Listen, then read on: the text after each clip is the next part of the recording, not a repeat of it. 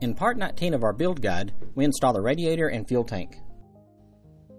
Install a 1 1/8 inch splice into the main coolant hose with a number 20 hose clamp.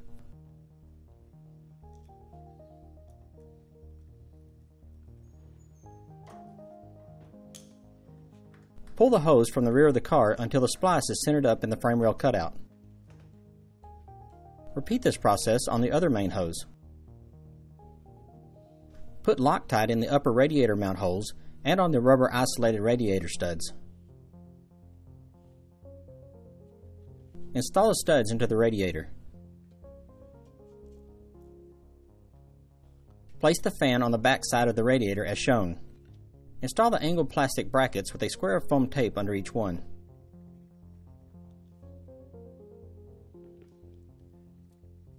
Put a spring on each plastic rod and stick the rods through the plastic brackets. Pull the rods through the radiator. Slide a foam pad on each plastic rod followed by a plastic locking disc. Pull the rod until the spring is mostly compressed. Cut the excess plastic rods. Cut the ends off of the radiator fan wires. Crimp an 1/8 inch eyelet on the black wire. Crimp an insulated disconnect terminal on the other wire. On the car, cut the black radiator fan wire and crimp an insulated terminal. Clear excess paint or powder coat out of the lower radiator mount holes. Install the radiator with the plastic radiator adapters on the lower posts.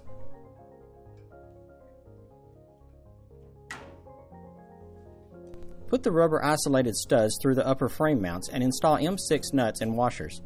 Tighten with a 10 mm socket. Use a self-drilling screw to attach the radiator fan ground to the frame. Connect the radiator fan terminals. Install the front brake lines to the brake tee.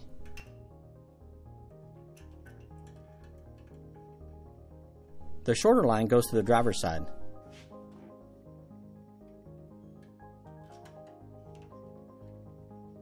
Tighten the tube nuts with a 10 mm wrench.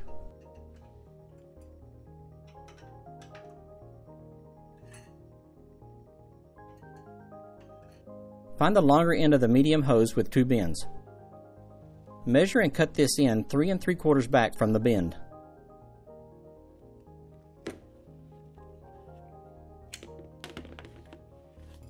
Connect the hose to the top of the radiator.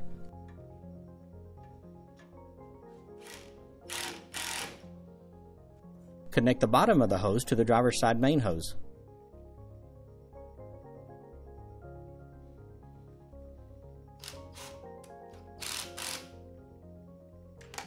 Cut the shortest formed hose just before the tight bend.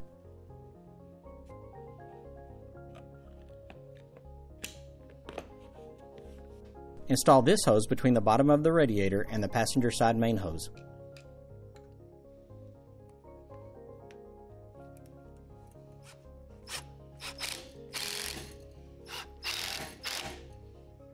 Lay the longer of the 2 fuel tank clamps out. Mark 12 inches and 22 inches from the end of the clamp without the stud.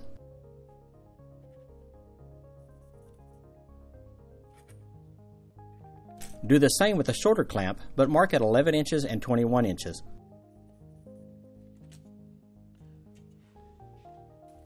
Bend the clamps at the marks.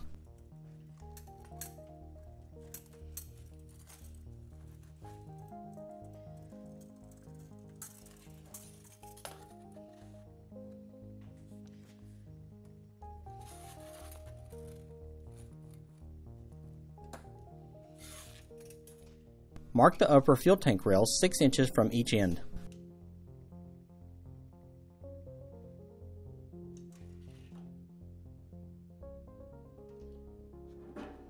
Line the fuel tank up between the marks and hold it in place with a piece of tape. Leave the tape a little loose. Cut 4 pieces of leftover main coolant hose. Then cut the pieces in half.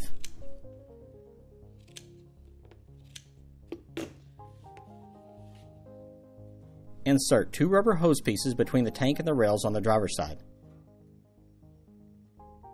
Wrap the longer fuel tank clamp around the tank.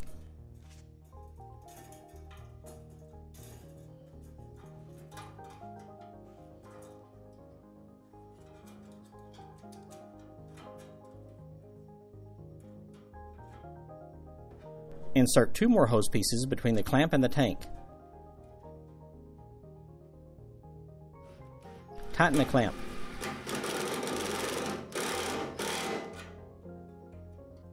Repeat this process on the passenger side of the car.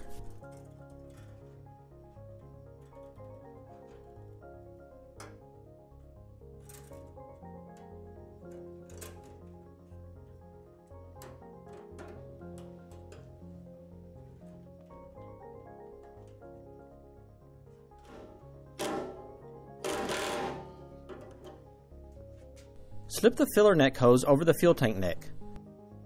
Drop 2 number 32 clamps on the hose. Install the donor filler neck into the hose and slide it behind the frame mount.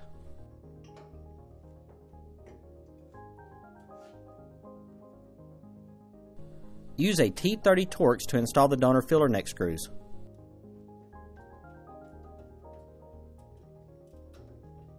Bend the vent tube back and down as shown.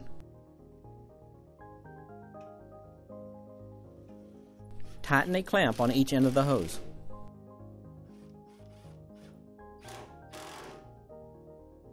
Drill a 9/32 hole in the fuel filler neck to install the fuel cap tether.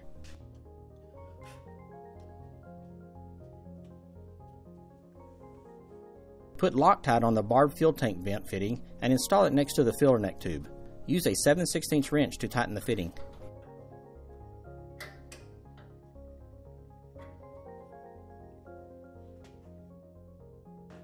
In the next video, we'll install the powertrain into the frame.